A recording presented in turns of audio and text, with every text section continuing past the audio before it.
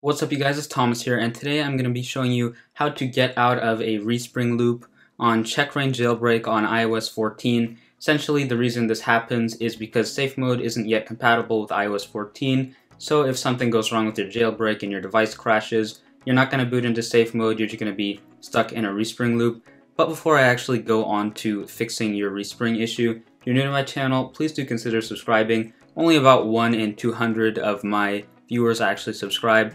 So it really means a lot to me if you do decide to join that 0.5% of viewers that did subscribe. Anyway, let's get to the fix. So you're going to need to get your computer handy and plug your device into it.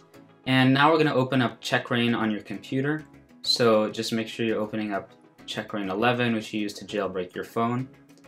And let me open it right here. And here you're going to click Options.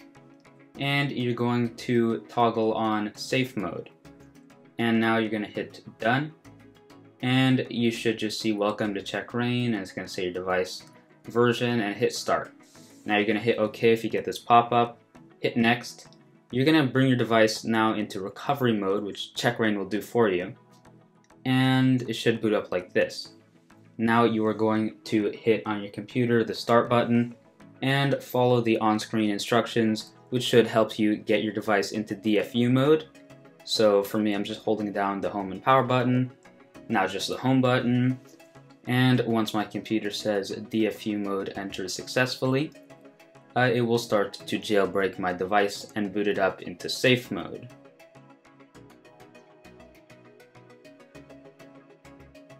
As you can see, my device is booting up into jailbroken mode.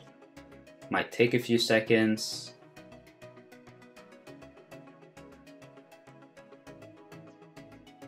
And now I can just enter my device passcode now that it's booted up. And as you can see right now, none of my tweaks are active, but I'm going to want to open up Cydia. Wait for it to load up. It might take a few seconds since I'm just starting my phone up.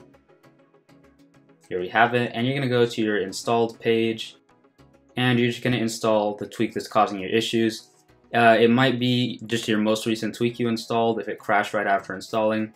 Otherwise, you got to figure out which tweak it was. For me, I know that it was the Quit All tweak, so I'm going to find that one. Here it is. You're going to hit Modify, and you're going to remove the tweak, and wait for it to remove. Restart your Springboard, and now you're not actually going to boot up into a normal jailbroken mode. Your tweak still won't be active, so we got to wait for it to respring. Then we got to go back to our computer with Checkra1n, and here we have it. Hit Options, uncheck Safe Mode, go back and start the jailbreak process again. And here we're going to jailbreak into normal mode. Just as we did before, we're going to go into recovery mode right quick on our actual cell phone. And then we're going to have to hit Next and go into DFU mode. So this might take a few seconds.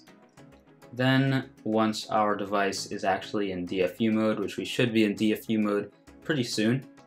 Okay, here we are. Now it's going to start the jailbreak process once more, but with our tweaks enabled. So let's just wait for it to boot up.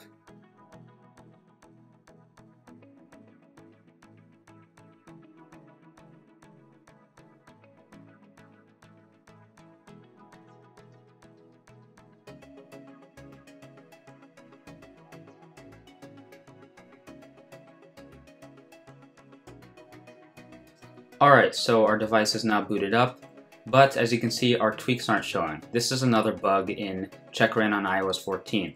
So you get them to pop up, open up Cydia, wait for it to load up. Here we have it, go to Installed, tap on your most recent tweak you installed, and you're just going to want to reinstall that tweak. So let's do that right quick. And restart Springboard. Essentially, the only reason we're doing this is to restart the Springboard. There's no issue with a particular tweak. And once it's restarted, it should have all your tweaks loaded up, just like we have it here. Hope this helped you fix your issue, and let me know if you have any issues down in the comments below. Don't forget to hit the like button, and I hope to see you in my next video. Bye.